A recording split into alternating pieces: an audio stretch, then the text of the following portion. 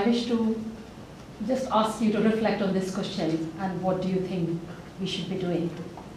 Do women need to put up with this problem and wear a pad for the rest of their lives without seeking help?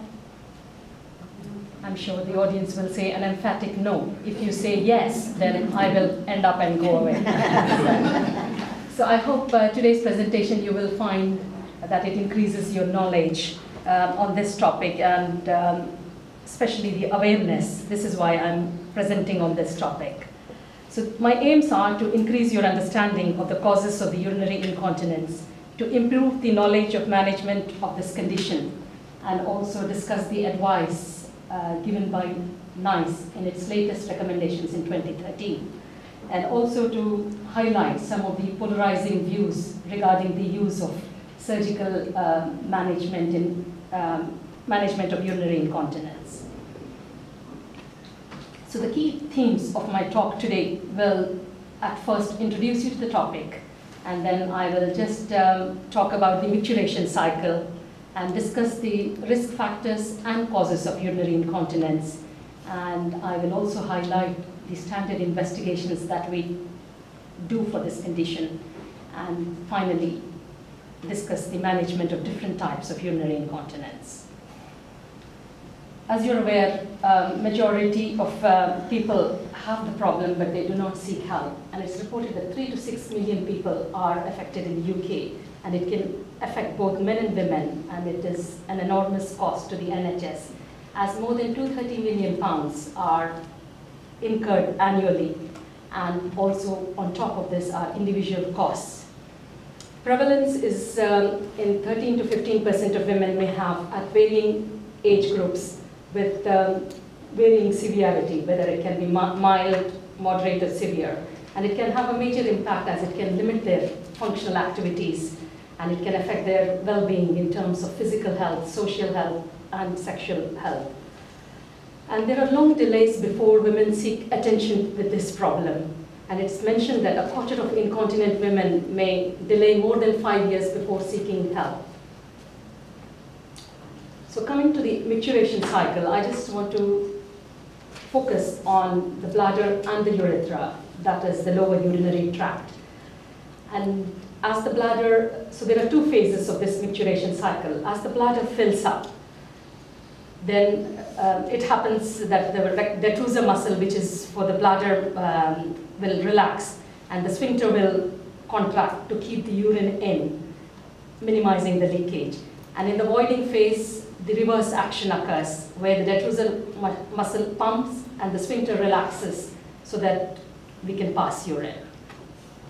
Then coming to the neural control, this mechanism is very intricate, and it has various nerves that supply the bladder, controlling the maturation. So we have higher centers in the brain, then you have centers in the brain stem, and also nerve supply from the spine.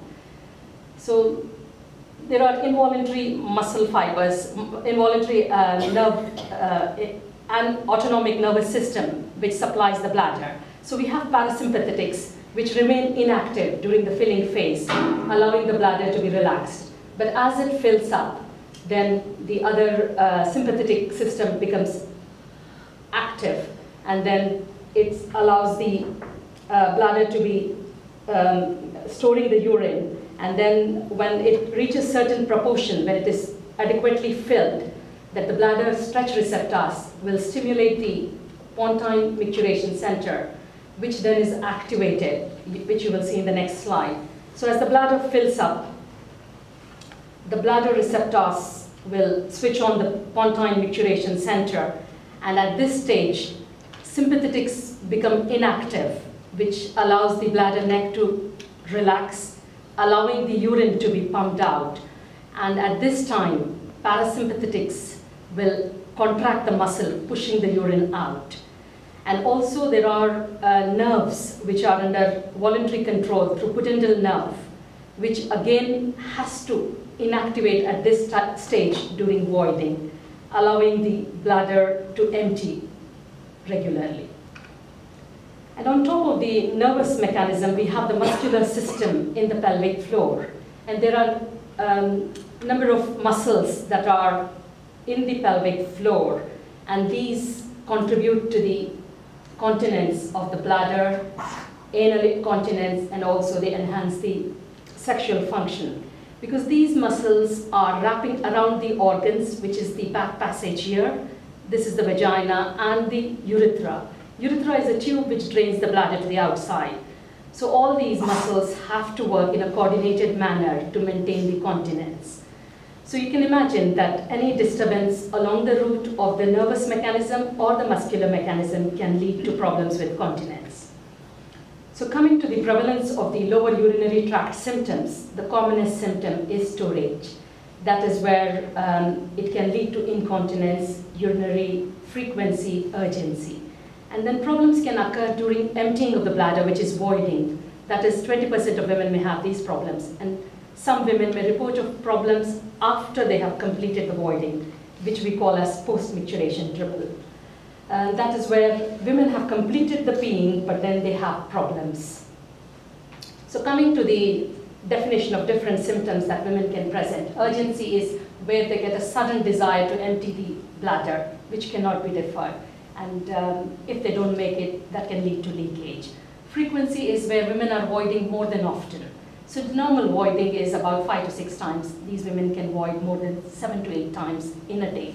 And nocturia is excessive weeing at night time, when they can wee for more than once. And urge incontinence is another type of incontinence where there is involuntary leakage, where the women have no intention but they empty the bladder, and this is accompanied or immediately preceded by urgency.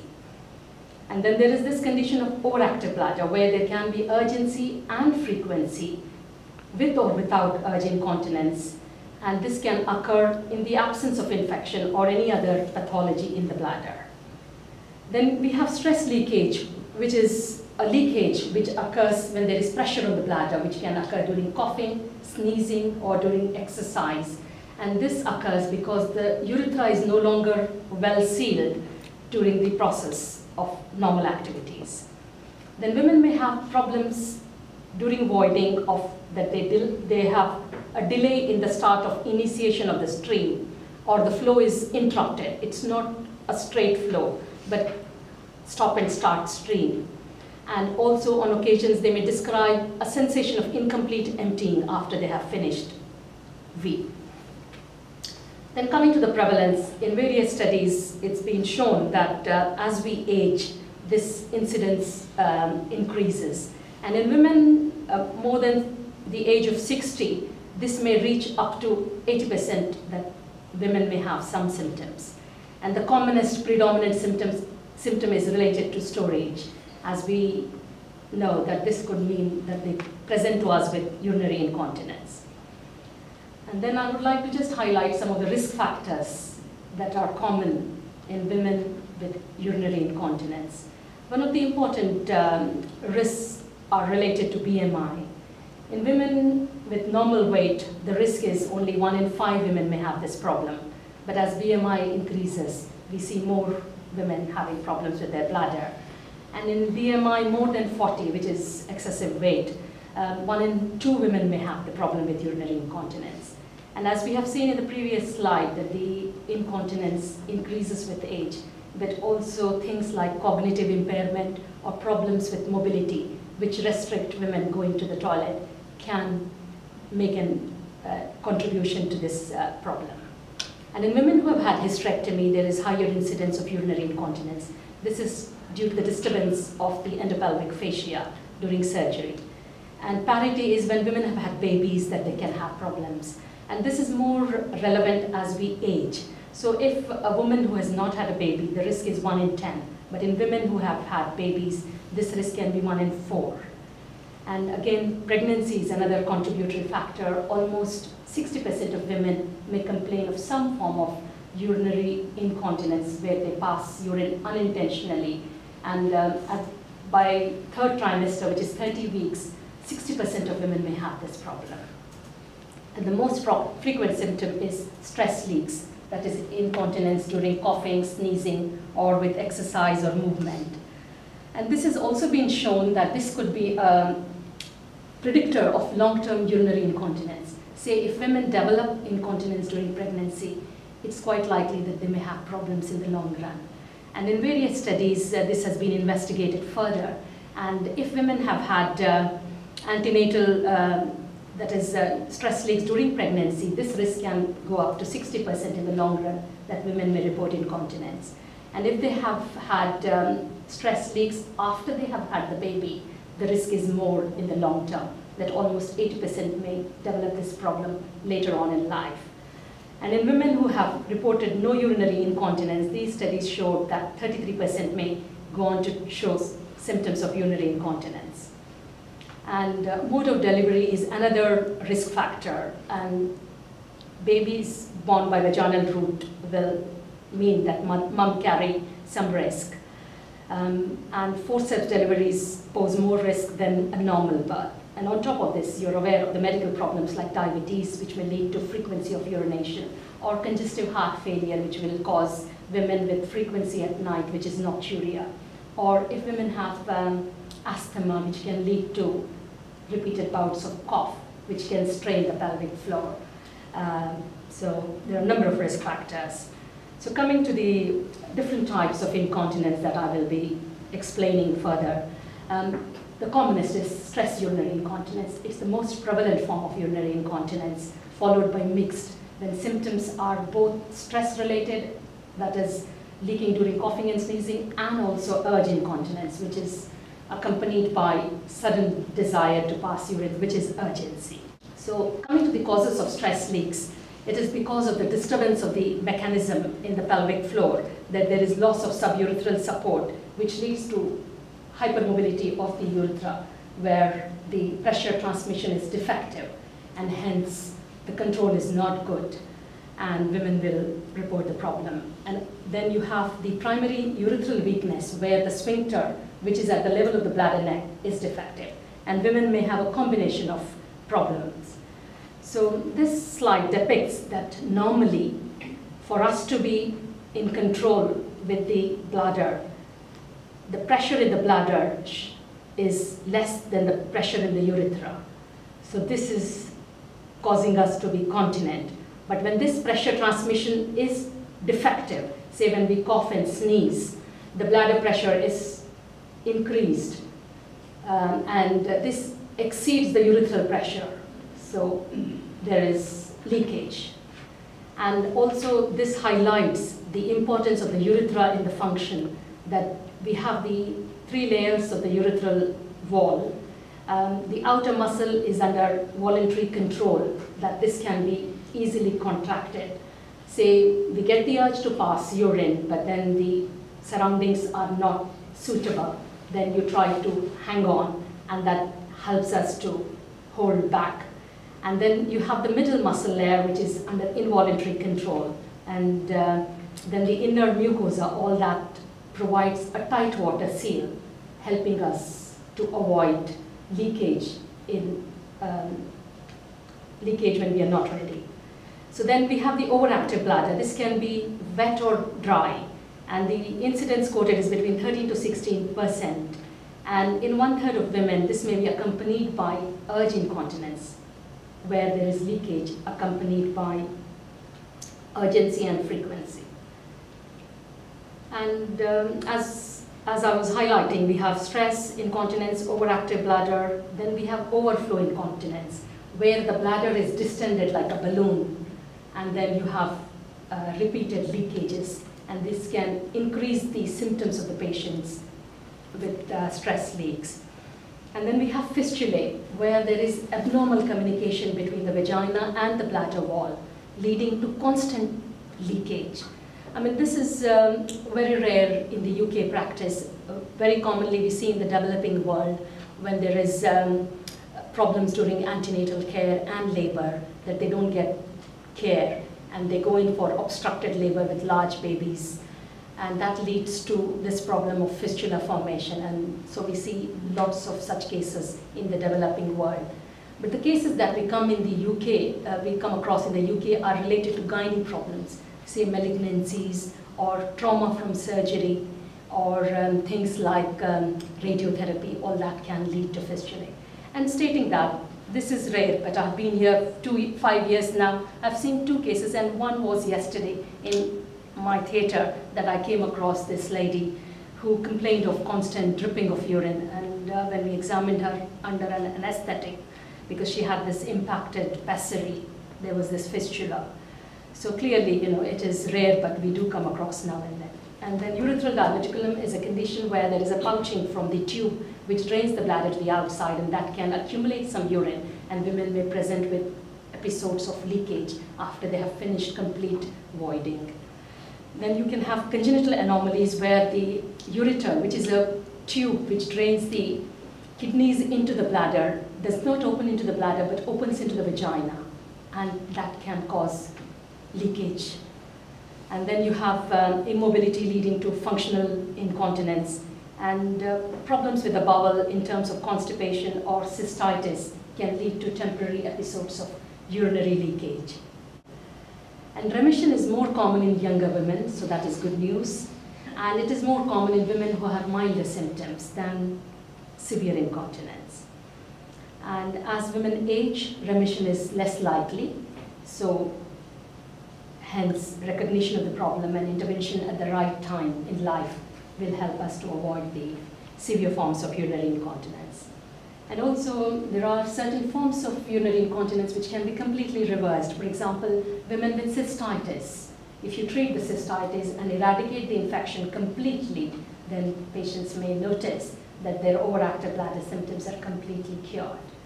And similarly, urogenital atrophy. This is where women have undergone a change, and there is lack of estrogens in the body, which lead to the problem of changes in the vagina and the bladder, and they manifest by urgency, frequency, vaginal dryness. All this can be treated because lower urinary tract also has receptors to the estrogen. And then we have also pregnancy. So the good news is women who have mild forms of incontinence may get better if they persevere with pelvic floor exercises. So one of the important interventions promoted by NICE to prevent urinary incontinence in women is to target women who are pregnant for the first time and treat them by master classes in pelvic floor physiotherapy, and that will help to prevent urinary incontinence. And similarly, weight changes. If women lose weight, definitely they notice a dramatic improvement, and we have had some women who were completely cured. And medications, alteration of medications does help, because there are certain medications that people take for their hypertension, blood pressure, or for depression that can have an effect on urinary incontinence. And when specific treatments are instituted, it can lead to complete cure of symptoms. So when a patient is referred to me from the primary care, we explore their medical history and identify if there are any triggering factors to their symptoms. And then you have neurological problems like multiple sclerosis, spina bifida, Parkinson's, where women may have problems with their bladder. And I recall a lady with Parkinson's aged 94 years, and she presented with urinary incontinence. We tried medications which didn't help her. Then we subjected her to the specialized test, which I will be talking. And then finally, when we altered her medication, she was all cured. So, there is hope at every age group. And then we explore the genitourinary history in relation to the duration of their symptoms, the activities which trigger their leakage. And many women come and talk to me that they're not able to do their enjoyable activities like riding, golf, or they cannot play with their grandchildren or their own little children, because this can occur in all age groups. And we identify their most bothersome symptoms and then treat them accordingly. Review of medications is very important because, as I said, some antidepressants can interfere with voiding, which leads to problems with overfilled bladder, which then doesn't hold very well, and women leak. And diuretics, which are water tablets, can worsen the problem because there is more urine produced. Similarly, diabetes, because more urine is produced, the symptoms of urinary incontinence are worse. And also it's important to exclude other causes, for example, cystitis. So everyone who comes to the clinic will have a urine examination to exclude cystitis. And then interstitial cystitis, where women have frequency with painful bladder.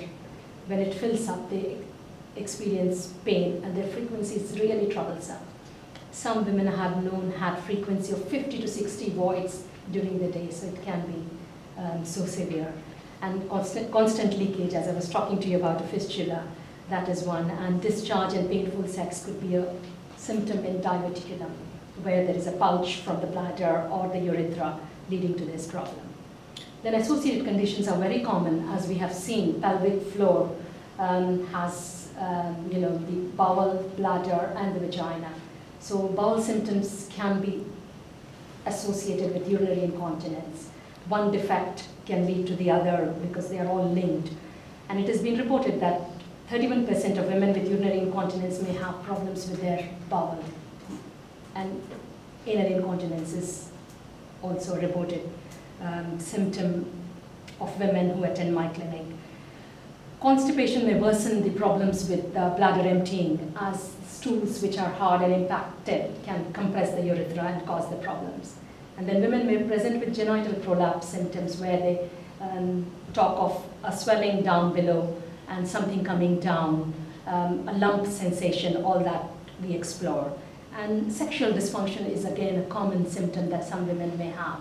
And they can report coital incontinence, which can occur, and that can be quite distressing because it can, it can ruin their lives. And so some women are really distressed.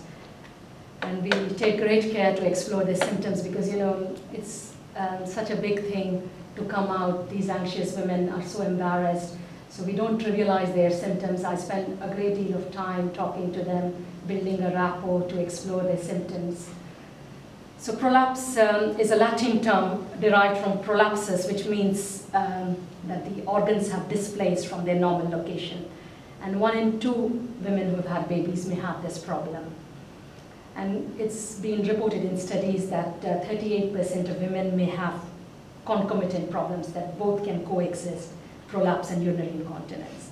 So when patients are referred to me specifically for their problems with the bladder or prolapse, we give them an online voucher which is sent out to them in the post, where they can access web-based questionnaire. This what we call as electronic personal assessment questionnaire. So women in their own time can answer all the questions relating to their problem, and this will mean that they are less anxious when I see them. It explores in detail their symptoms related to bowel, bladder, vagina, and sexual symptoms. And this saves the clinical time, and then we can tailor our management based on their symptoms. So this is very helpful. We have introduced this last year, and this is really helping women, and they feel so happy that things that they could not openly talk, they can talk on this questionnaire, which is then available for review in the clinic. Patients can access at home, and that allows them to do this questionnaire before they are seen for a clinical review. And so once I have reviewed those questionnaires, if women have not been able to fill at home, we have the system where we have installed in clinics that they can do this in the clinic visit, which means that they have to spend extra 20 minutes to do this questionnaire, because it is 120 STEM questionnaire. So it's quite detailed, and it explores their impact of symptoms, because that is very important. Anything that we do is important. If it is mild bother, then there is no concern that you can persevere with conservative management. But if it is causing a severe bother, then you have to explore further treatments and go for them. And a clinical examination is important to identify any problems with their general health or with any neurological problems. And then I examine the patient, which will help us to identify any stress urinary incontinence. So stress urinary incontinence is a symptom which is reported by the patient, and it is a sign when I can elicit during my examination. And also we can confirm this on the test that we do. I will talk to you in a moment. And also sometimes constant leakage means that women have been using pads to protect themselves, and that will cause vulval skin problems, and vulva can get quite sore. And this is very important. When we see them, we discuss measures, how they can minimize their distress.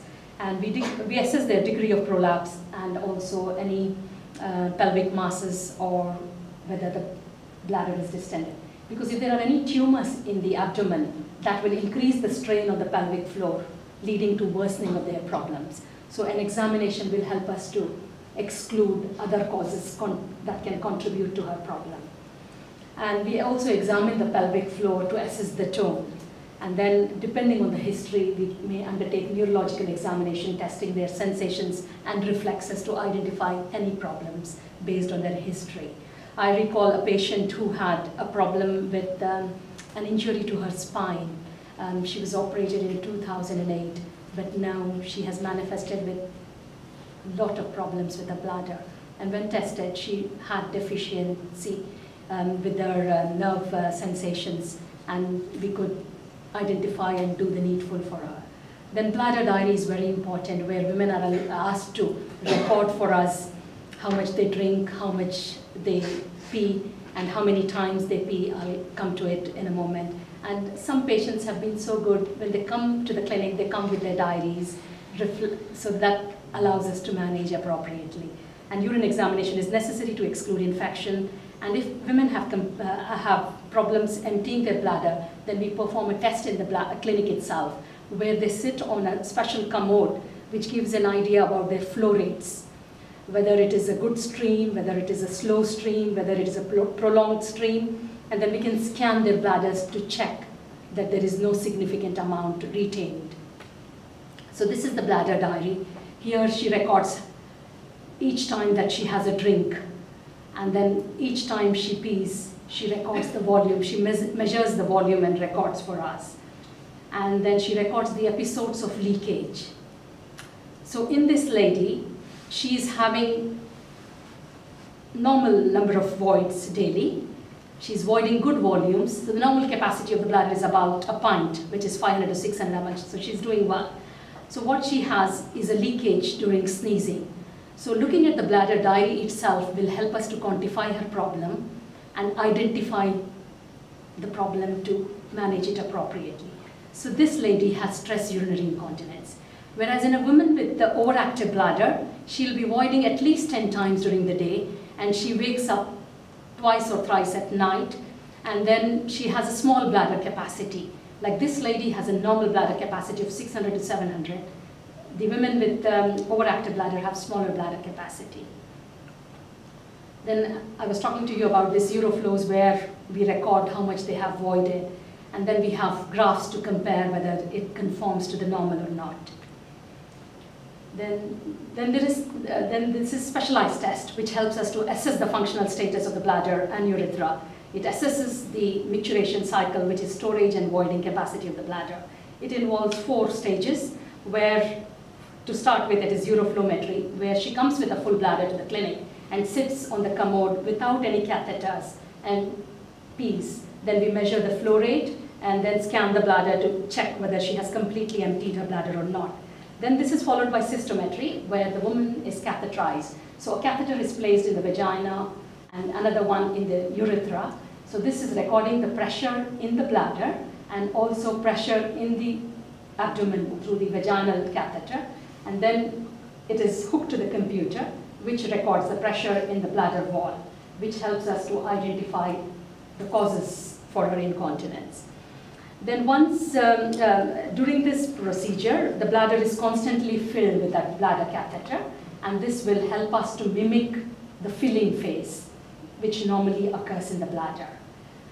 Then during the test, she does various provocative activities to mimic her symptoms of leakage. So the idea of the test is to replicate her symptoms. And then this is followed by pressure flow studies, which means that with the catheter in situ, she sits on the commode. So to start with, she sat on the commode without the catheters. This is with the catheters, she does another pee, because we have filled the bladder. Now we ask her to void urine, empty her bladder with the catheters. So this will allow us to measure the pressures during the voiding, because this can sometimes be a problem leading to urinary incontinence. And as I talked, she will have a number of provocation tests. Like for example, a lady who reports a leakage during exercise may need lots of jumping during the test for us to mimic her symptoms. So indications of this test are when women have multiple symptoms, not only stress, but urge incontinence and frequency, or if they have difficulty voiding. And prior to invasive treatment, say for example, she has mixed symptoms and she's planning to undergo invasive treatments, then we do this test to confirm her problem. What we don't want to do is an unnecessary procedure for her problem. So this is undertaken before any invasive treatments. And if her urinary incontinence is associated with prolapse, then we may do the test with a ring in place, so that the ring will hold the prolapse in place for us to get an idea about her continence after surgery. Say with the prolapse reduced, and if she's still manifesting with incontinence, then we may have to offer her surgery for her incontinence along with the prolapse at the same time. And if she has had previous incontinence surgery and she reports with repetitive episodes of leakage, then we subject her to this test. This is an invasive test, so we are very careful in deciding whom to subject to. And in women who have neuropathic bladder disorders, this will help us to identify if it will lead to any consequences to her bladder. Because what we were saying, that this test is designed only for bladder and urethral function, but if we have identified any problems with neurology, which is leading to difficulty with voiding, it will indicate by high pressures, and in these women we may have to do imaging for her kidneys. So this is just to go over with all the measurements that I was talking. Abdominal cavity, either a vaginal or a rectal catheter will help us to measure that, and then the bladder pressure, and then computer calculates the pressure in the bladder wall, which is of relevance to us. I will be explaining. And during the test, this will record all the events that we do, and we get a summary. So this lady had a good bladder capacity of 750 mLs, and she did not have any leakage. So not everybody who has this test will show positive signs. So this is very important that we take into account. And coming to the management, at first I will talk of stress urinary incontinence and then go over on overactive bladder. So to start with, because every surgical procedure has some complication, we have to try conservative means because this has good cure rates. And I refer to specialist physiotherapists who deal with pelvic floor in women, and they talk to them, they examine them, and make sure she's doing the right exercises for her to treat the symptoms. Then also we have to look into their fluid intake, because some women are drinking excessively. I have grown in tropics, so I'm not used to tea and coffee, but talking to some women in the clinic is real interesting stories that I have. One lady said, I said, how many cups of coffee and tea do you take? She said, doctor, I can talk to you in terms of pots. And she said, I take 6 to 8 pots daily, and each pot can accommodate 8 to 10 cups, she said. Then I said, my God, this is what you have to modify and you will get better. Then I had another lady who was a young woman in her mid-30s and who had frequency overactive bladder. And also she was obese. When I have given her the health advice, I talked to her about the fluid intake. And she said, I send away my children to school, and then I have nothing else to do. I sit in front of the telly with my Diet Coke. And that is what it was the cause, because she was drinking 9 to 10 liters daily, and she was voiding 6 to 7 liters daily. So clearly that was the cause. And I said, once you modify, you'll be fine, and she was sorted. And weight loss is important. This cures stress urinary incontinence, and studies have shown 61% women who were leaking with high BMI, once BMI was normalized, so many got better, and finally the surgery. So in terms of pelvic floor exercises, NICE recommends that at least we try 3 months of supervised pelvic floor exercises, as this gives good cure rates and is first line of treatment. Unless and until they have done this, I will not be able to proceed to surgery. And also in women with mixed urinary incontinence, same thing. We subject them to supervised pelvic floor exercises, and that helps. So in terms of use of devices for checking whether they have done rightly or not, is not a routine part of this regimen, and it will be all decided by our specialist physiotherapist. And similarly, devices to stimulate the pelvic floor muscles are not necessary. It's only decided by the specialist physiotherapist. And these are specialists. They do a detailed assessment, and she tailors the management as per women's need. She performs a vaginal examination to assess the strength, endurance, and integrity of the pelvic floor muscles. And each woman is then individually given a regimen which helps women. So you can see this is the pelvic floor. This is, providing the continence for the bladder, the bowel, and also helps in the sexual function. So, working on this will mean she will have the benefit of improved sexual function too. It's very difficult for women to identify the pelvic floor because this is not visible to them, and hence education by the specialist will help. Women learn to consciously contract these muscles before any activities provoke leakage. That is when they develop the knack, and clearly this helps women. And also they will guide them to do strength training for their muscles, which improves the muscle volume, and this helps to provide the structural support. And finally, the abdominal muscle training is again part of their regimen, as this is known to increase the strength of the pelvic floor muscles. And some studies have also shown that when the pelvic floor is properly toned up, urethra may also be compressed anatomically, because it is in close proximity to the pubic symphysis. So when the muscle is contracted through volition, this may undergo compression, preventing the leakage. So many benefits, and cure rates between 20 to 84%. And the beauty of this is there is no risk involved. So this is why they have to try before we go along the route. So this is just to show you a normal urodynamics trace. This is recording the pressure in the bladder, that is vesical pressure, and this is abdominal pressure measured through a rectal line, and this is calculated from the computer, that is the green line in which we are interested to determine the problem. And during the test, the bladder is filled up, so this is indicating to you that the bladder is progressively filled. And she has various provocations with cough, and we record all the sensations that she perceives during the filling. That's the first desire. That when the bladder is filled, about 150 ml, women feel the desire to pass urine. And sometimes in women who have neurological disorders, they may not have any sensation to empty the bladder. And then the lady has a normal bladder capacity, which is 500 ml. This is urodynamic stress incontinence, in which the bladder remains stable. This green line is a straight line, and she leaks when she coughs. So this is very important, that we exclude the problem of detrusor overactivity before we dub her as urodynamic stress incontinence. So basically, this condition is diagnosed by excluding other causes. Then this is mixed urinary incontinence, where woman has detrusor overactivity, where, from the previous graph, if you see, that was a straight line.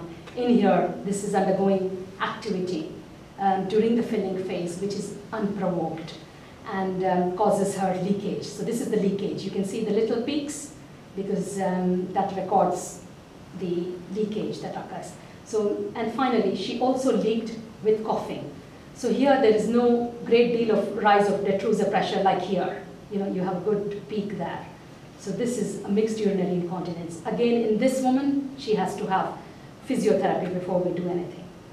So why we do not do surgery? Because there is so much in the press regarding the tapes. There have been multiple reports in the media, and this is the recent report at the weekend, where 3 out of 4 mesh procedures that were performed in Scotland were no longer necessary for the women, it seems. So for slightest indication, they have gone on to do it. And then there is this website formed by women who are having problems due to the tapes that are used to treat women. This is messedupmesh.org.uk, and this provides support to women, and it is a very good site for various resources that provides women to be educated on this problem. And in June 2014, this was decided by Alex Neil, their health secretary, that all the tapes are suspended at the moment in Scotland. They can only do as part of their research trials. So all this media news came because there were a number of mesh procedures that were being performed all over the world, and all these companies were minting money. And all this scare came because there was this litigation against Johnson & Johnson where a claimant was paid £55 million. So clearly in the UK there has been guidance how we do it, and when we do it we have to discuss in multidisciplinary team meetings where there are other specialists who will see my patient and then decide that this is the right decision. So all the media scare has been more to do with the mesh that was used for the vaginal prolapses. And this has created bad publicity. Though when we use a tape for treating urinary incontinence, it's a very fine tape. Though it is of the same caliber in the sense it is a type 1 mesh, polypropylene, the width is only 12 millimeters, so about this much wide. And hence, this is less of a problem than the other vaginal meshes used for prolapse surgery. So we offer now surgical treatment only after a MDT review. So I do discuss my patients at Stepping Hill Hospital. We meet up once a month. There we have other urogynecologists, we have urologists, 3 or 4, then we have a radiologist who will be reporting on the imaging, then we have a colorectal surgeon, because as we know, urinary problems are linked up with the bowel problems. And we consider women's preference, and it won't get passed through if they have not been to physio. And then we have a review of the traces to decide on their problem and then discuss the management. So the things that we do in our hospital are a TVT, which is a tape, which is put up in the bottom-up approach. So for example, if the bladder is this one, and if this is the tube which drains the bladder to the outside, the tape rests underneath the mid-urethra like a hammock. So when she coughs and sneezes, the urethra gets lifted up, giving her the continence and preventing the leakage. Then the other procedure is open colpo suspension, wherein a cut is made in the tummy and stitches are made around the bladder neck to a ligament in the pelvis. It's an invasive procedure. Women need to stay in the hospital, whereas this can be, as a day case, that we can do a TVT. But this has been the gold standard Birch colpo suspension in the past. But since 1998, when the tapes have been introduced, this has become one of the popular forms of treatment because it consumes very few hospital resources because women go home same day and very good recovery. In 2 to 3 weeks, women are back to their work. So this is Birch colpo suspension, invasive procedure where stitches are placed from the top to the ligament in the pelvis. And then this just explains the midurethral sling, which is a TVT, where it is placed beneath the urethra and performed through a vaginal route. And it can exit either on the top at the suprapubic sides or at the top of the thighs.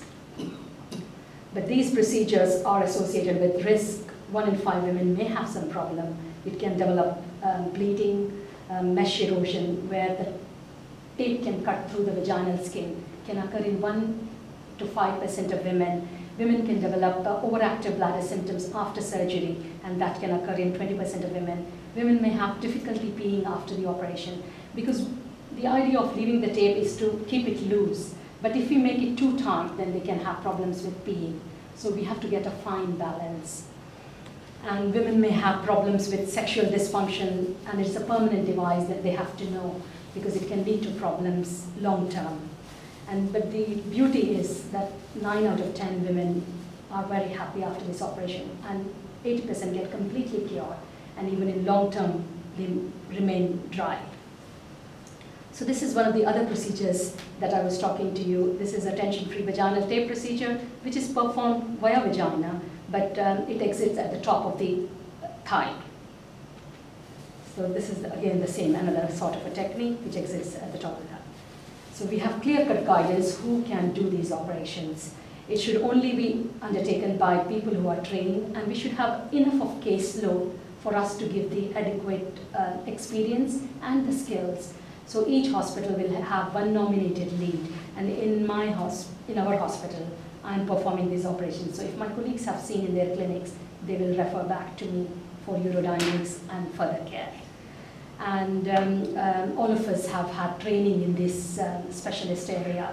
And this was one of the areas where I originally trained in India, but I didn't have much of exposure regarding this field. So when I came to the UK in 2002, I had to write to the GMC what I would like to do. And this was one of the areas I had highlighted. And thankfully, during my training here, I got the opportunity. And I trained for 3 years in this field. And I worked with specialist urogynecologist at Liverpool, Mr. David Richmond. If we have any complications to our patients, we have to report them so as to identify a trend. And if we are having a problem, then we have to go for further training and stop doing the procedures. So similar to the drug side effects, we have to report to the MHRA with these devices, and it's an online registry that we can do. And in addition, I maintain a database. So all patients who have these operations, they go on a national database, so we can get our audit data from this site. And this is all done personally, and I have to spend my own time after my clinics to do this. So this is the database where we log in the details. And before I do that, women have to consent. There are other options for women with, for treatment with urodynamic stress incontinence. Some may not like to have surgery. And in such women, we can offer bulking agents where medications are injected at the time of camera examination of the bladder, which adds up to the bulk of the sphincter. So this sphincter has become thinned out, and this adds up to the bulk and improves their activity of the sphincter. But the problem with this is repeat injections are required, and the efficacy may last for 6 to 9 months, and it is definitely inferior because only 50 to 60% women may get better. So this just shows you the placement of this agent at the time of camera examination. So this is the camera that we are doing, and this is injecting. Other alternatives are considered in women who have failed, and one of them is artificial sphincter. Then there is a newer medication that is used for stress leaks, that is duloxetine. This works to enhance the urethral sphincter activity, but it comes with many side effects. And one of the predominant ones is nausea. So NICE has not recommended that it is used routinely for first or second line, but it may be considered if women have multiple surgical comorbidities, which makes them a risk for an aesthetic. It's mainly used in depression, but this is the only drug available and licensed for stress leaks. Though it is not beneficial, some women may like to try. Then we have detrusor overactivity, which is overactive bladder, demonstrated on the urodynamics when we come across multiple contractions as the bladder is being filled. And during the filling, we also do a tap test, which is to mimic her symptoms. Like typically, women with these problems describe that when they hear the running water, they feel their bladder getting, that urge to empty the bladder. Or on occasions, when the filling is taking up with a cold fluid that we are filling the bladder, that can provoke. And it can be, most commonly, it is idiopathic, where there is no explanation, but it can be neurogenic. We saw the neural control of the filling, so if a woman has had a stroke, then the voluntary control is gone, and they go on to have the problem with overactive bladder. And as we have discussed before, it increases with age, and more women than men. And as you're aware, men do not have babies, so urinary incontinence is more common in women. And other investigations may be indicated in these conditions if it has come on acutely. Most often, urinary incontinence is presenting gradually. If it comes on acutely, we have to exclude causes like bladder cancer or a stone in the bladder, and hence a camera examination, which is cystoscopy, may be necessary, or imaging. So this shows up the detrusor contraction during our test of urodynamics. Normally it should have been a straight line. So this is accompanied by an urgent desire to pass urine, and however much she tries, she cannot hold it. This is beyond control, and this provokes the leakage. And one of the other things that I was telling you, that the bladder capacity is very small, and look at this, this is 145.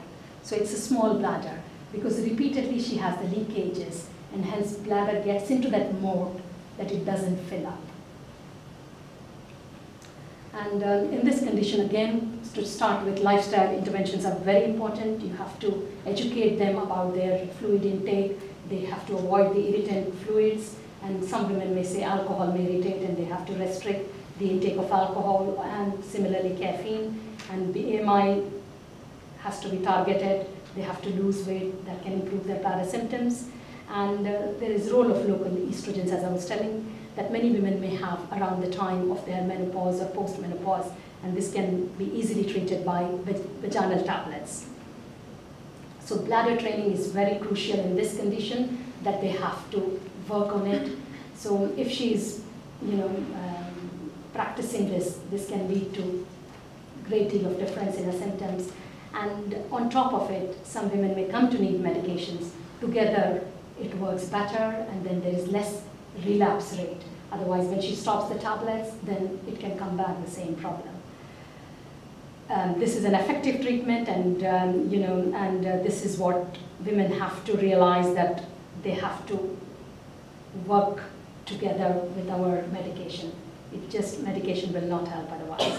So I see that continence advisors are very helpful in helping women to practice bladder training.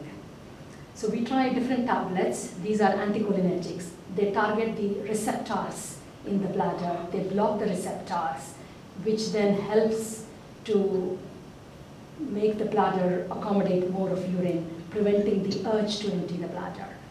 All the tablets have similar efficacy. Their adverse effects may differ depending on the receptors. We were talking about this parasympathetic, these receptors. They are not only in the bladder, but they occur elsewhere in the body. And hence, these women may experience side effects related to the receptors in other parts of the body. So they may have a dry mouth, dry eyes, they may feel fatigued, and they may feel, sleepiness, and all these are because it's working elsewhere too. Because we don't have a selective, clearly selective. There are some newer medications which can be a bit selective, but then, the side effects are still seen. And most often we use tablets, but in women who have cognitive impairment, if they are not able to take tablets, then we have some patches available of oxybutynin. This is the oxybutynin, which is recommended by NICE as a form of treatment, and very, it's very cost effective. But because of the side effect profile, 1 in 4 women will discontinue. Then there are second line of medications. An early treatment review is recommended once any treatments are given between 4 to 6 weeks to see how she's responding, whether she's experiencing any side effects. And if she's experiencing side effects, then we alter the medication. And most often, what we would like our GPs to do is to start in the primary care, because this is all part of the continence care. And they started the primary care, and they can try 2 medications. If they don't respond, then they can send to us so that we can go on to investigate further. Desmopressin is another tablet which will help to treat nocturia in women, and this works through pituitary mechanism, and it produces less wee at night, and hence women are drier, because it can be quite distressing at women as women get up through the night and they get very tired. Many people ask me whether HRT is useful in the treatment. Not exactly from the studies, but definitely local estrogens are very helpful in overactive bladder, and I give away many prescriptions in my clinic with this. And there are now new medications that has arrived in the market since last year, and NICE has given the go ahead with this medication, but not as a first line, but then if they have tried antimuscarinics, if they have not responded, then this is mirabegron. It helps to relax the bladder muscles so that it can fill up and can store more urine, preventing the leakage. Side effects are, it can cause some cystitis or palpitations. Then we have intravesical Botox therapy. If women have taken medications and they're experiencing very bad side effects, then we offer them intravesical therapy, which is injection of the Botox into the bladder, which helps to block the release of the neurotransmitter, and hence basically the bladder undergoes a bit of paralysis, so it can hold more urine, and that helps to prevent leakages. And this again is not a permanent therapy, and they may need repeat injections. It has few side effects, and one of them is injection site pain, infections, and voiding difficulties.